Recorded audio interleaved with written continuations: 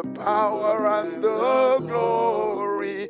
Adonai Melech Elohim Naman.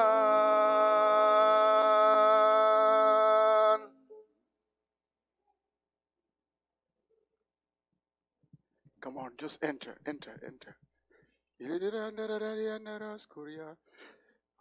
Embrace your relationship. Get in union with God.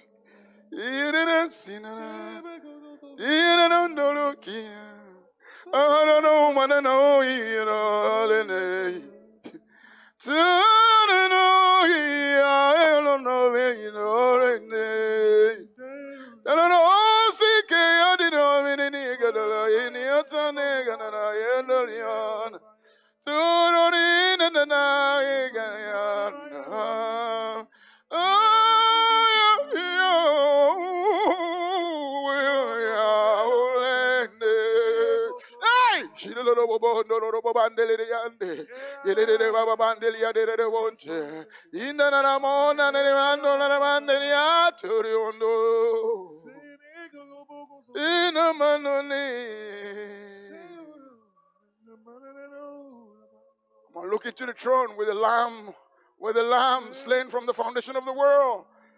Him that sits upon the throne. Hey, with all the seraphim, with all the Ophanim, with all the cherubim, with all the beings that surround the throne of God.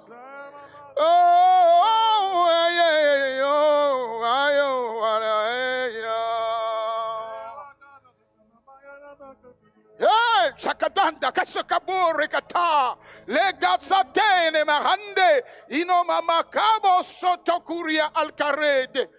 Jesus Christ is Lord. Yours is the kingdom, the power and the glory. Yours is the kingdom, the power and the glory. Yours is the kingdom, the power and the glory. Adonai Melech Elohim Naman. You may be seated. Wow. How many men who were in the prayer meeting and who remember bringing your talit with you? Brought your talit with you? We might have to borrow yours to put on other people. Who brought your talit with them? Let me see. Brought your talit? If you're a man, head of the house, let me see your hand if you brought a talit with you. Is this Matt or is this somebody else? Matt looks clean. Jesus. Hey, young brother, you look clean. Oh, I don't know. You looking for a wife? Is that it? Hallelujah.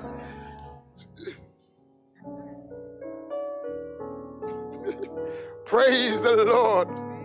Praise the Lord. So we're going to do anointing this morning. If you are online, we welcome all of you online. My name is Adonijah Okechukwu Ogbonnaya. Wa Ibani, wa Anebu, Anebi.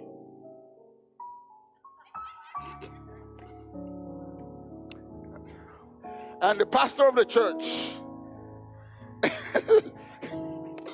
the pastor of the church is Shodi Benedicta Chinyere Njomo Waningene Nwegbo Nwekwensi Ogbonnaya. Hallelujah. See, don't listen to these Africans when they tell you their name. My name is John. Their name is not John. Their name is some. I'll leave. It's not good to swear in church. So the name is so long, they just shorten it for you. All right. Now, every African's got 3 or 4 names. And it's just like, and I go, just call me John. Hallelujah. Oh man. Isn't Jonathan good on that thing, on that piano? And Roger. Roger is back. All right, we still need a bassist. We need a guitarist, and we need a saxophonist. Bring a trumpet if you want to. We need instrumentalists because we have singers. As you can hear, you can sing. Amen. The Lord is good. We're going to do an anointing, and the people online, I was talking to you. If you're a man, get your talit. If you're a woman, don't put on the talit, put it by your side. Because we're going to speak to it. We're going to speak to you today. Not because, now remember this, the year does not determine our blessings. We do not worship the sun. We do not worship the moon. But we do know that the turning and changing of the times affects the way of life on earth. So we want to tune the year. We want to tune at least the sun not to smite us by day, nor the moon to smite us by night. We want to tune the stars to live in our houses peaceably. Okay, I know they don't talk about church, stuff like that in church, do we? We want to make sure that our stars are living in our sun peaceably. That our star is living in our moon peaceably. That our stars are living in the planetary systems peaceably. That the days will tune our life for increase. Amen? Like he said, the sun shall not smite you by day, nor the moon by night. And because you have come under the banner of the Messiah, the son of Abraham, the child of Israel, Yeshua HaMashiach, there is no sorcery or divination against you. Come on, say amen, somebody. Say amen, somebody. You dwell in the heavenly places. You walk in the wonderful places, in the places where the angels walk. You walk in the throne room. You walk around the pavement of gold, and you walk upon the sea of glass. You are a child of God. You were born from above, not from the earth. You are you are the image of God, the likeness of God, the one who walks like God upon the face of the earth. Now, beloved, we are the sons of God. We do not know what we will look like, but we know that every time he appears, we just look like him. Somebody say, yeah!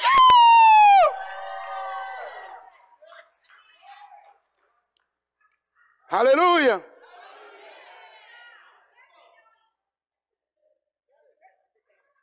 Hallelujah.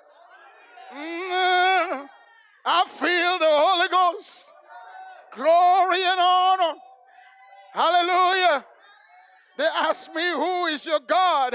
I told them, my God has no name, yet he has a name. He's beyond all names. He's beyond all glory. He's beyond all words. He's beyond all scripts. He's beyond all acting. He is God all by himself. Somebody shout hallelujah. Preach, doctor. I met an angel and he said, would you worship me? I said, no, I can't worship you because I was made in the image and likeness of God, and which means that you are way below your pay grade.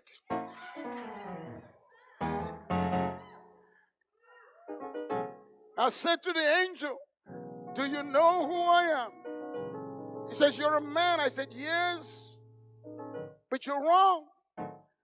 Look closely. And the angel looked closely. And he fell down on his knees. I said, why are you falling on your knees? Because I see the Holy One inside of you. You're not listening to me.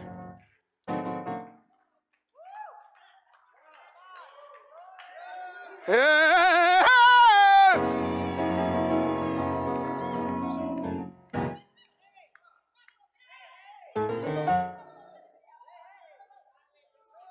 So I said to him, do you remember when he stood on the edge of nothingness and he said, let there be light?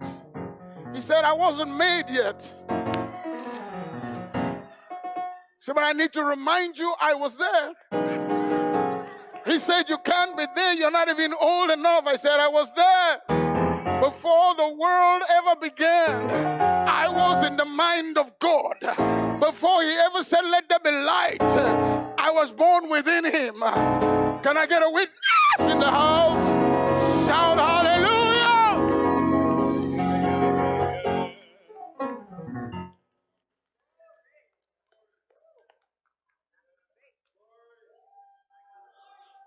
Don't let this flesh fool you.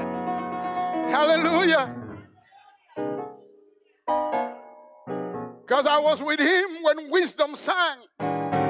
I was with him when the angels sang. I was with him when the sons of God praised. I was with him when he was alone in his thought, one as him. Hallelujah. Hallelujah. Hallelujah. Went to the mountain, and the mountain said, fall down and worship me. And I said to the mountain, and the mountain says, shh, don't swear. Hallelujah. I said to the mountain, just stop there. The mountain says, well, I'm bigger than you. I said, no, you're not. I said, look into my heart. And the mountain bowed its head, looked into my heart and went, oh no, and began to bow down, started turning itself to a valley. And I said, why are you doing that? He said, I've seen the Holy One in you. Mountains and hills shall bow before him. Hallelujah. It's not me, it's he that is in me. For greater is he that is in me than he that is in the world. Somebody shout hallelujah.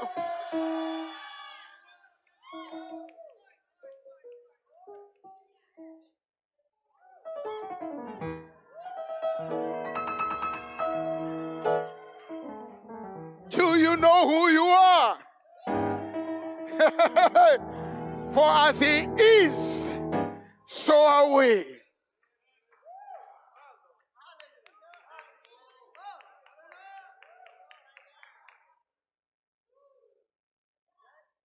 Oh, I could say some things today, but they will hang me for heresy.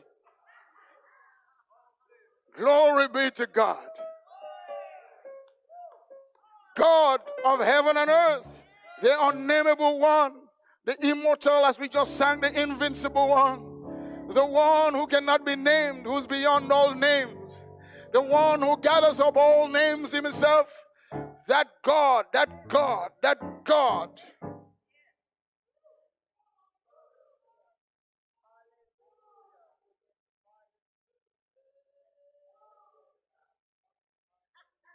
That God.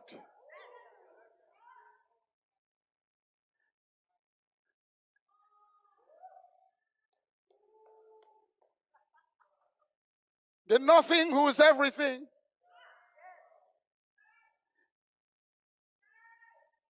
The unnameable light. The ever expanding light. Limitless light that gives light. That God. Somebody said that God. That God lives in me.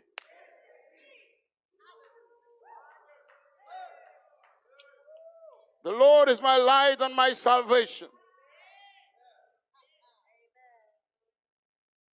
The Lord is the strength of my life.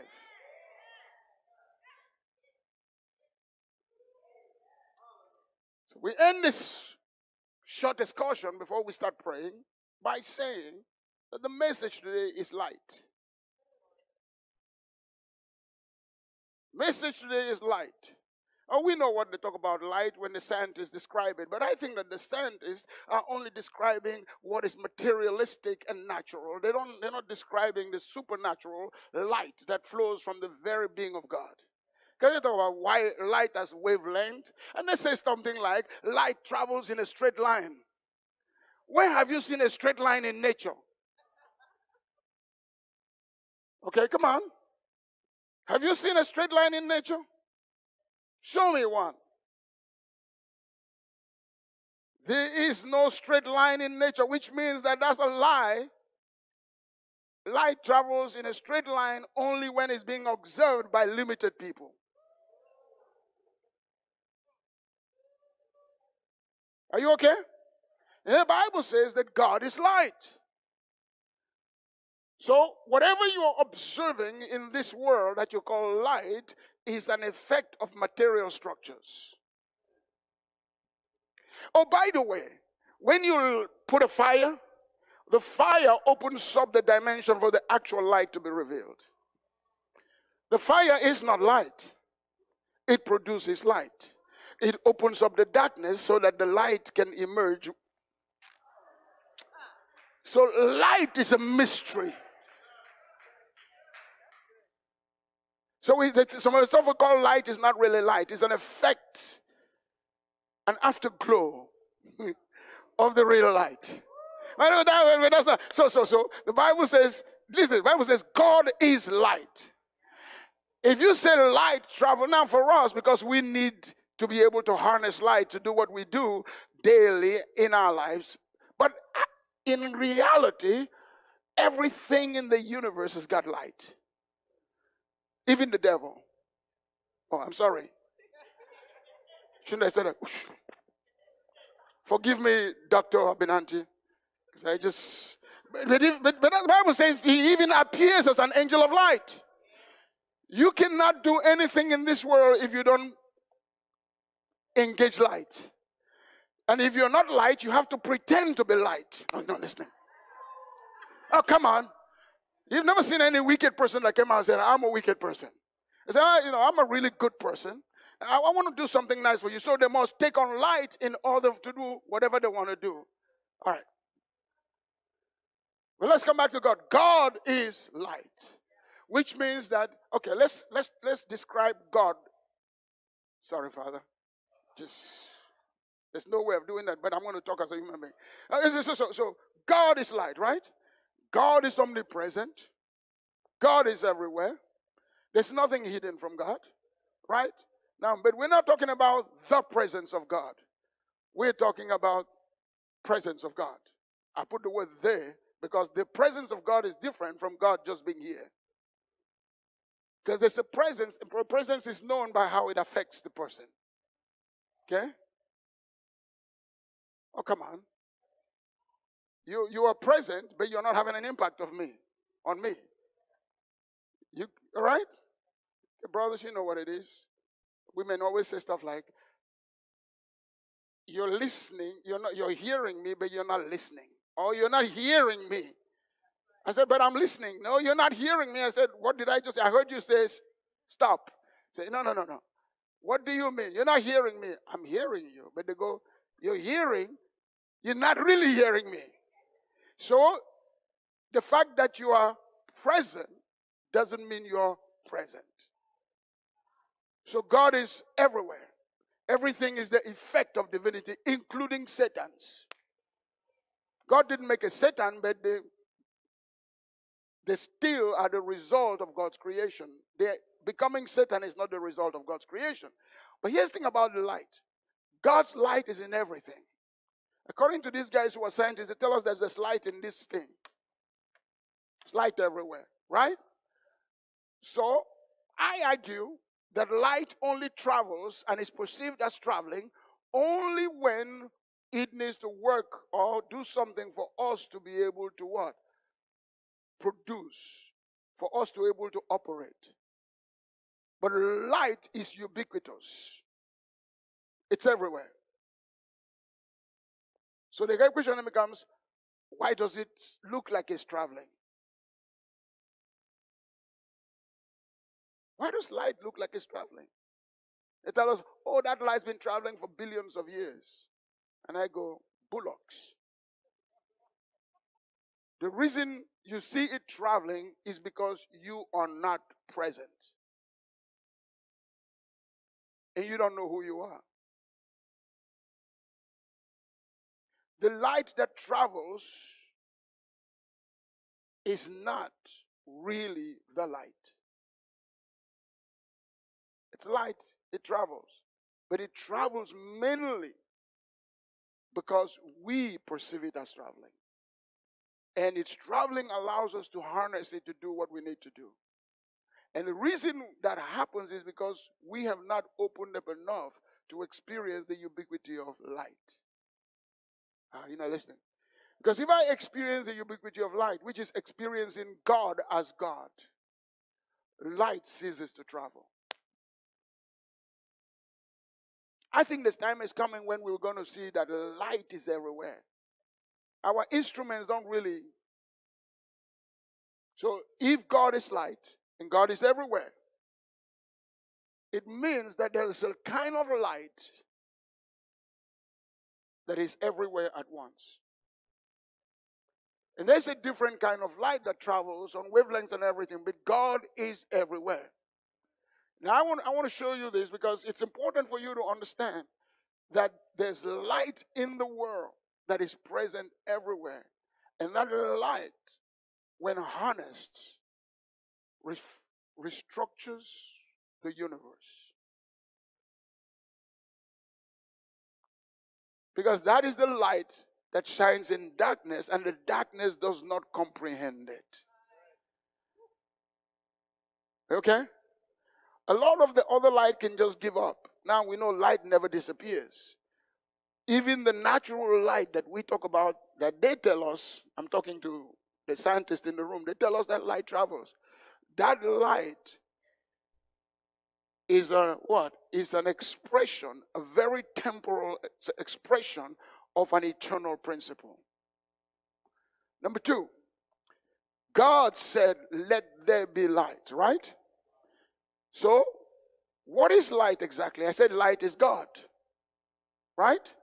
And then the Bible says, Jesus, you know, you've heard this message before, Jesus Christ is light, right? He said, I am the light. And then he turns around and he says to you, you are the light. So in other words, the ubiquitous nature of God as light is who Jesus was. When Jesus came into the world, he may have been what? He may have been locally in one place, but the light that he was vibrated throughout creation. Number three, the light that you are is the light that Jesus is the light that God is. So what's the problem? The problem you are having is you're thinking of yourself as a traveling light, not as a ubiquitous light. You don't understand that as the light that is God and the God that is light, that your vibration is everywhere. And by the way, the reason you behave the way you behave and you act the way you act negatively, and you're so filled with fear, is because you don't know the light that you are. I mean, I like that line in Sting's song. At night, a candle is brighter than the sun. That's an incredible statement. So which means that the light that you are overcomes any darkness. Okay, the question then becomes, how come I'm constantly experiencing darkness? All right. So God is light, Jesus is light, you are light. Light is ubiquitous. Of course, light travels in wavelengths, right? But there's something about light that's said in the Bible. I know this, but I've never really taught it. The Bible says, thy word is a lamp unto my, and a light unto my path. The passage we read says the voice of the Lord. Okay, let's say again. So, word is light. We're not just talking about the word of God. So let me tell you, your voice is the habitation of light. Can I try it again? Your voice is a habitation of light. When your voice vibrates contrary to God, it does what? It diminishes light.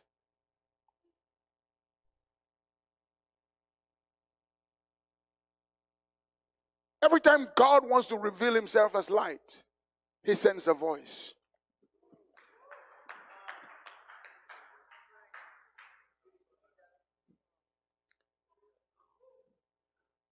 He sent somebody to John and said, who are you? He said, I'm a voice. You're not listening.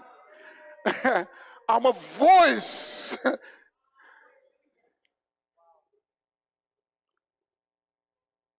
How do I manifest the light in me? The Bible says your voice is the habitation of light. So all that thing you're saying about yourself is a diminishing of light or the enhancement of light.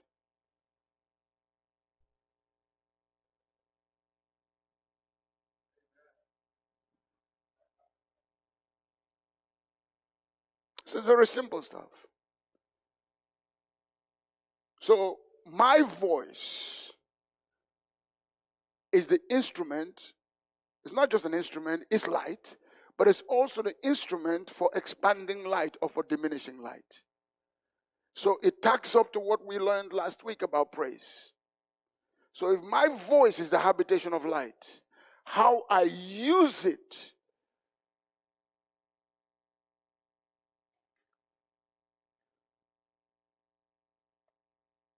for myself, for the people around me, matters. So if there's darkness on earth, it's because your voice is being used wrongly. And God said, let there be light. The voice of the Lord cleaves the darkness. The voice of the Lord shatters the cedars of Lebanon. The voice of the Lord is what causes Orion to divide into 7. The voice of the Lord is what causes the bear to have baby. The voice of the Lord is what causes the dragon to call back upon itself and release its victim. The voice of the Lord is the twin voices of life and life. Life and light. So light is who God is. Light is who you are. So when you say God lives in me, you say, I am light. I am light. I am light. You are light. My voice is light. My voice can activate light. So, which means that God is in my voice, or the devil is in my voice. Which one is it?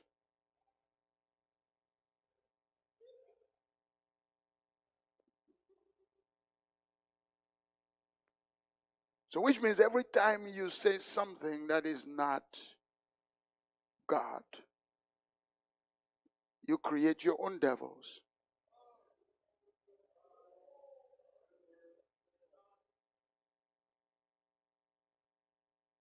But every time you speak with the voice of light, the darkness dissipates.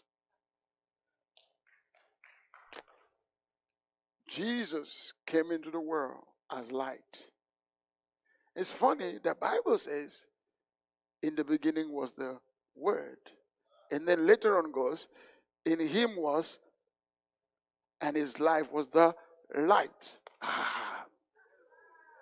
Bible is just incredible. You know, his Bible says, you used to be darkness, but now you are light. But we like to say it this way, I used to be in darkness. No, you were not in darkness. You were the darkness. But now you are light. You're not just enlightened, you are light. So, how do you use the habitation of light, which is your voice?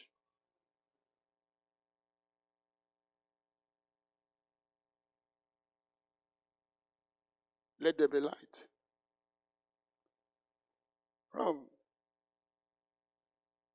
God said, let there be light. And the darkness dissipated. But by the way, I want to end with this. This is too much fun. The Bible says about God, says that even the darkness is light to you. So listen, so if someone is light, even darkness becomes light to them. That's what the Bible says. God is light. Even the darkness is light to you. Here one place says, oh Lord, you are the one who sees in the darkness. So I said, God sees in the darkness because God is light. If you're not seeing in the darkness, maybe you are not light. But if you are light, it is impossible for you to be blinded by darkness.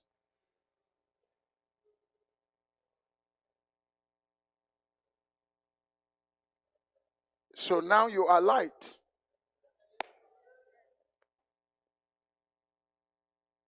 There is no darkness in this world that can overcome you. Light. The funny thing is, when you are a true light, everything becomes revealed. So if you're a real light, the world doesn't want you because your presence throws the light, throws everything into.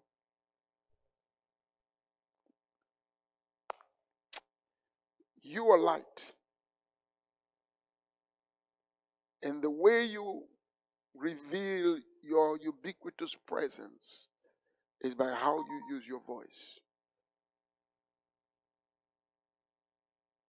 So every time you say something that is not,